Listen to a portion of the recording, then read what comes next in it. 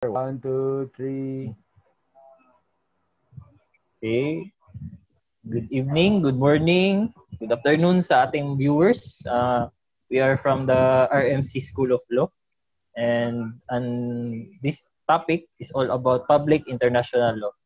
I am Fernando Cruz III, and my partner is Mr. Neil John Vallar. Good day, sir. Good day to you, sir. So, what are we discussing today? No, we will be discussing the case of Factory of Chorzow. Okay. Claim for indemnity. Are you familiar with this, sir? I'm not really that familiar with the place, but with Germany and Poland, medyo familiar with World War I and World War II. Okay, that's good. That's good, sir. So, as in the map, Germany is situated adjacent to Poland, by only a territorial line dividing them. So, in this time, World War I, there has been disputes all around the world, and one of these resulted to Germany and Poland's misunderstanding regarding certain issues. Yes, So, sir. So for as the we can background, see, okay. okay, sir. For the background of the case, sir, this case is about the violation of international agreement, wherein whether Poland can be made liable for violations of Section 6 of the Geneva Convention. The aftermath of First World War led to the bipartite agreement between Germany and Poland regarding the transfer of Upper Silesia area to Poland, in which states that Poland would not forfeit any property of Germany. So this is the original agreement between the two. Yes, so it was actually after World War. We can recall that Germany lost the World War I. So this is their consequence. Okay, sir? Okay, sir. Are you alive that time, sir, in World War? Certainly not, but my grandfather was fond of history. So I used to hear a lot of stories from this part of our history. Very interesting, sir. So, what did the indemnity is all about? Indemnity is a contractual obligation of one party, the indemnifier, to compensate the loss incurred to the other party or to the acts of the independent or any other party. No? Indemnity in a smaller sense is very easy to understand, but how about if it involves different countries, different jurisdictions? So, yes, in terms na, no, Germany, if you are Germany, you will have a hard time when negotiating with Poland, another country, with regards to this obligation. Do you agree, sir? Yes, sir. I certainly agree, and that is why this case is commonly tackled in public international law subjects because of Yes, sir. Yes, sir. involvement between states. So we continue. Yes, sir.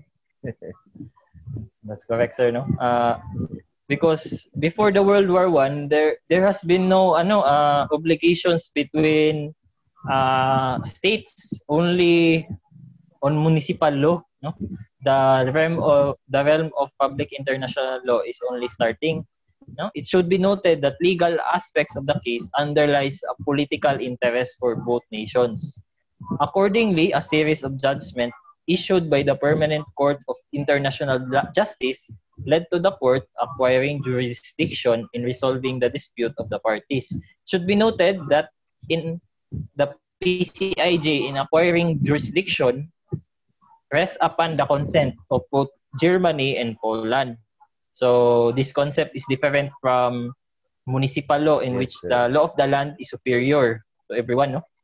The general concept here is consent. So Bayerisch and Oberschlich are both German corporations with business of producing chemicals including ammonium nitrate and lime. So, kabalo ba kani, sir? Ammonium nitrate and lime, sir?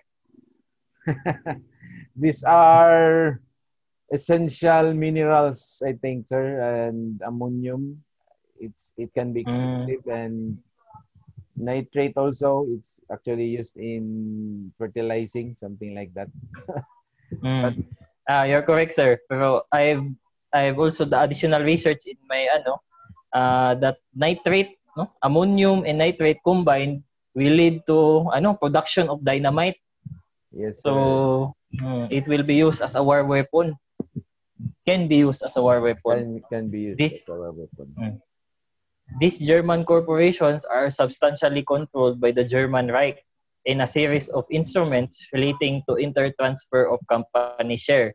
Therefore, it is vested with national interests of Germany. And these Bayerisch and Oberschlich are not just ordinary German corporations.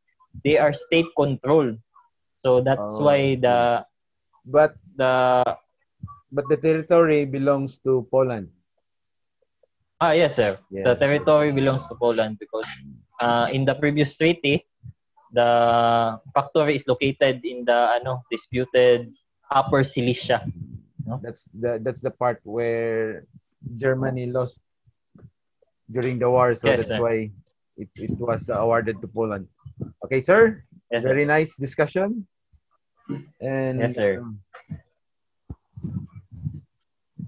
So we are here now. Germany raised after the court acquiring jurisdiction. No, Germany submitted application to the court for the issues to be resolved. No? Number one submission of the court by Germany is by reason of Poland's attitude in respect to Bayerisch and Oberschlich companies, which attitude declared by the court to be not in conformity with provisions of Article 6 of the Geneva Convention, and consequently a claim for damages. Number two, the compensation be paid by the Polish government for the damage caused by the companies.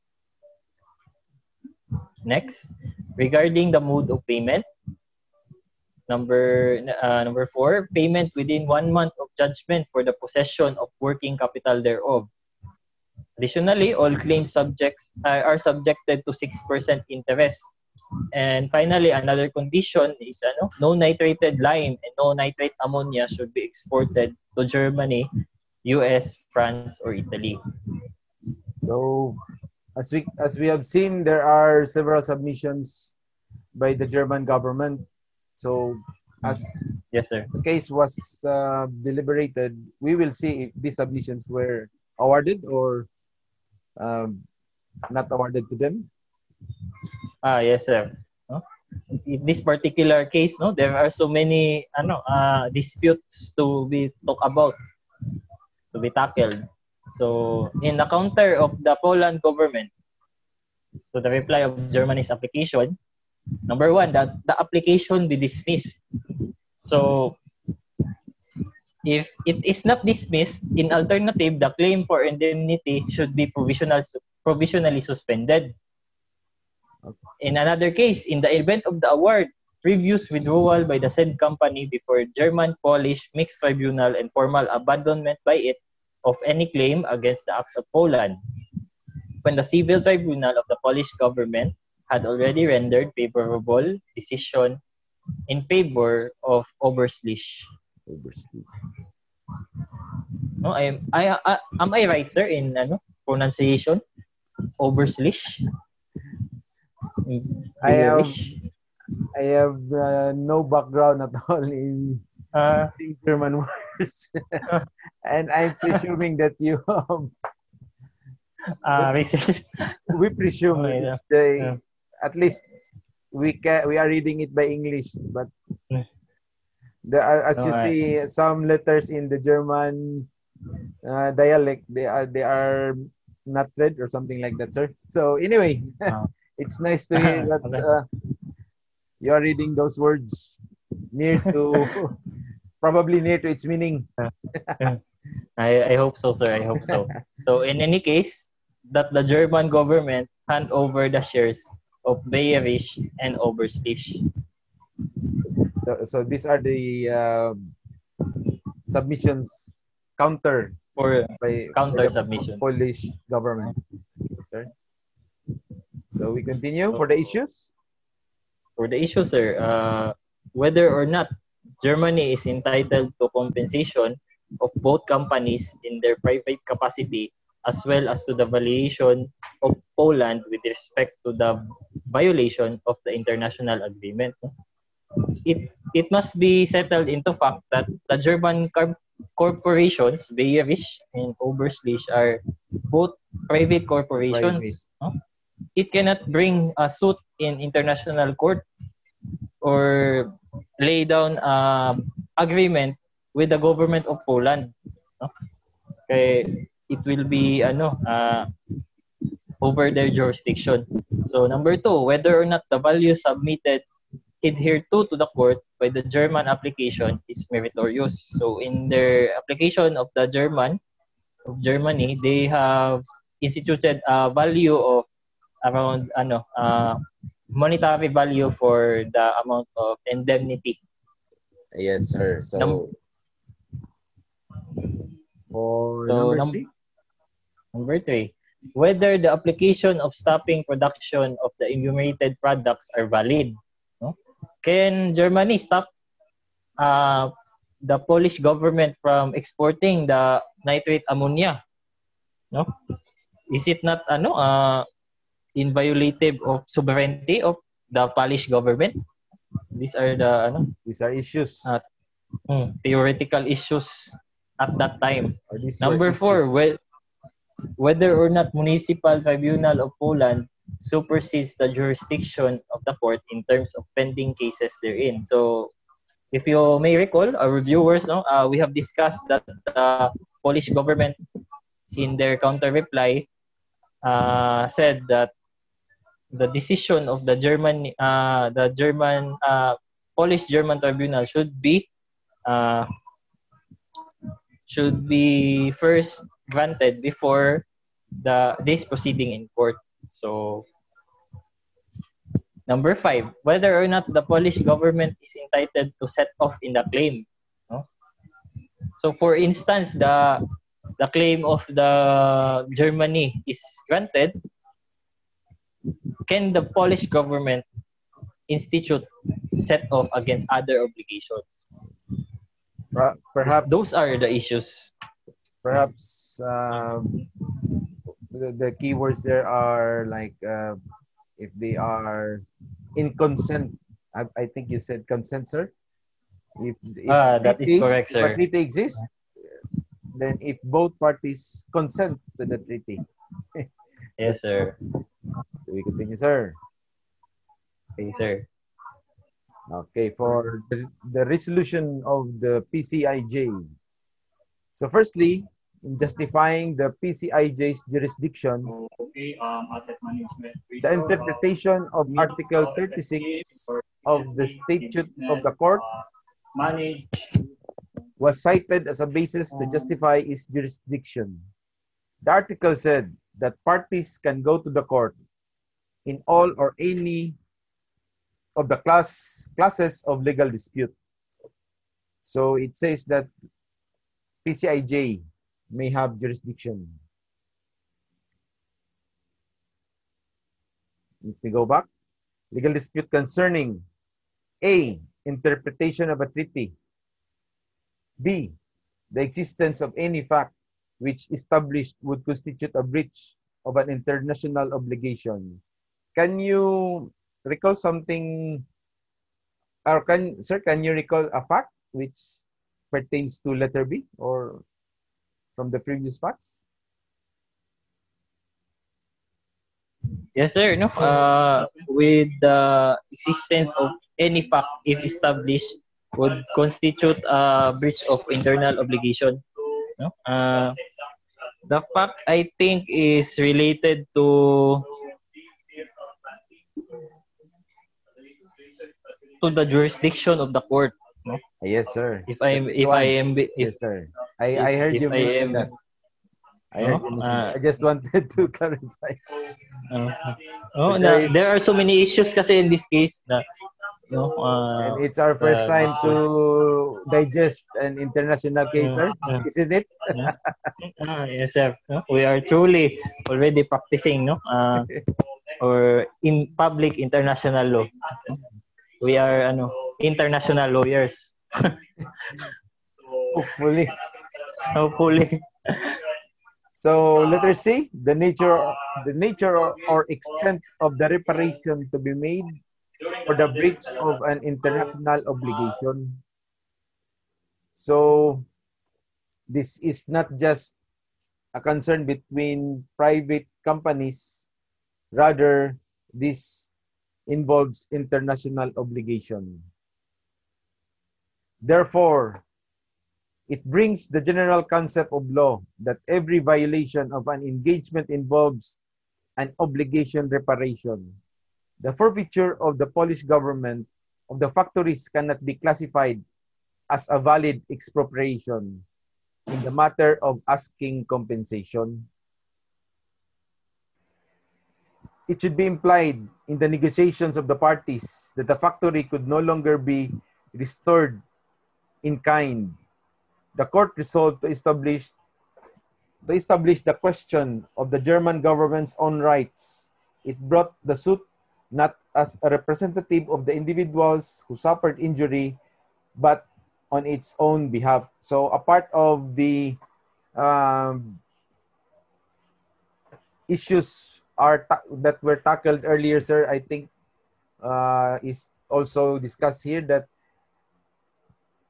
Yes, sir. Yes, sir. the suit does not only involve individuals, but Germany took on its behalf. So it is carrying the whole of a state or the whole German country in itself. So that's why. That's correct, sir. Seeing that the established that the German government are essentially the owners of that corporation. Yes. The owners, they were implying that the owners are members of the German Reich, which in that time was the national party or the ruling party of the German government. Yes, sir. Something like that. So the court moved to consider the value of companies worth to establish the compensation that is due for the violation of the convention. In terms of the value of compensation, the German application should consider the value of the company hypothetically in consideration of the circumstances in which it would continue to operate.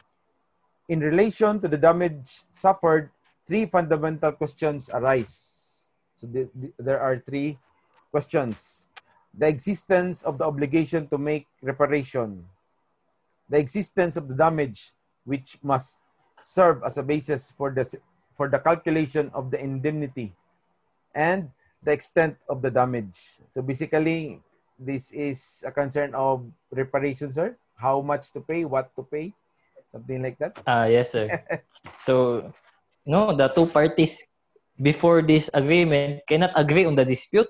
So much more as the amount of the indemnity involved. As to how much and who should pay. They are in that time, no, there is not an established accounting system yet that can generate the amount of the business or establish a monetary value for the corporations. Moreover, that they cannot be restored in kind, that they are already forfeited by the Polish government. Yes, that the factory cannot be restored in kind. Perhaps it was like demolished or something. Okay. Supposedly, sir. Supposedly. So for the ruling in general, wherefore the court resolves in the vote of 9-3, grant judgment to the effect that the Polish government in respect to the two companies in attitude declared by the court to not be in accordance with Article 6 of the Geneva Convention, dismisses the pleas of the respondent government with respect to the exclusion and injunction of compensation due and the submission made by the same in the effect of the German government handing out the shares to the Polish government in relation to the municipal proceedings. Furthermore, the court dismisses the submission of the German government in terms of stopping the exports of nitrated lime and nitrate ammonia.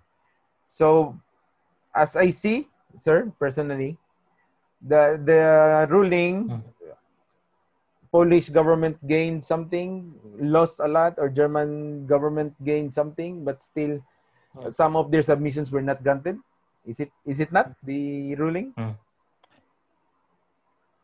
Yeah, you're precisely right, sir. No, this is in contrast with what we have learned in the generic Philippine jurisdiction, no, in which one party is the winner, and then the other party is a loser. No, in terms of public international law, where parties designate through consent, no, the PCIJ is essentially arbitrating the dispute of the two governments. So it favors one in a specific issue and also negates the other in another specific issue. Huh? So that's why that's my opinion in this case, that both Germany have losses and gains for this case, sir. So any addition for before we any additional comments or opinions? I think the Chorzow factory case essentially gives historical or precedent in terms of public international law. But it should be noted that after the settlement of this issue, after several years, World War II broke out. Yes, sir. Precisely. In which Germany invaded the first country which Germany invaded is Poland. Poland ba, sir? Yes, sir. World you War see, II broke in Europe. Essentially, the PCIJ in their duties is to or the League of Nations, the precursor of the United Nations, is to preserve peace. Yes. And one of their bodies is the PCIJ, to administrate justice in behalf on the public international sphere, had not done its duties. The League of Nations was short-lived. It was short-lived. Yes, sir. Yes, sir. Yes, sir. No? Even if in this factory Chorzow case, Polish government is ordered to pay, but in the end, the German government still invaded them. Yes. No? Somebody did not honor somebody. Okay, sir, that was a very nice and informative discussion. Yes, sir. It is my honor. So thank you for sharing with me these facts for the case. So with that, your final... Thank you also, sir. Your final message to our viewers? To our viewers, our classmates, our professor. I hope that our presentation can give you some tidbits or information about the factory Chorzow case and its relevance in the present time. I hope that everyone appreciated we have learned this case so that we may apply it in the future, not essentially in its technical aspects, but in its substantial information. Yes, sir. How about you, sir? Any final words, sir? Almost the same as you, sir, that learning this, like what we can say, classical example cases, because I think this case has been a subject for discussion among previous law students who are now great lawyers. So we can certainly learn. We are still learning from classic cases like this, that we may be able to apply if the time comes that we will be graced to become lawyers. No, but I also hope that this kind of dispute will not happen again. No. Yes, that it may So. not happen because there is no room for World War III. Luckily, they were discussing only or disputing about ammonium and nitrate only. But presently, No? How about more for territory? Or territory. more, no? Or Yes, other and the significant technology of the resources? arms now, we are talking of nuclear weapons, something like that. So it's far more dangerous to have disputes like this. Yes, sir. So So, thank you very much, Sir Fernando Cruz, for. thank you very much, sir. Mr. Neil John Vallar. Okay. No? So that's it, and see you. See you to our viewers. Uh, I'm hoping that we will be having a reporting again so that we will be able to share more about public international law. Okay, No? sir. More reporting you want, it is. Thank you, sir. Okay, sir.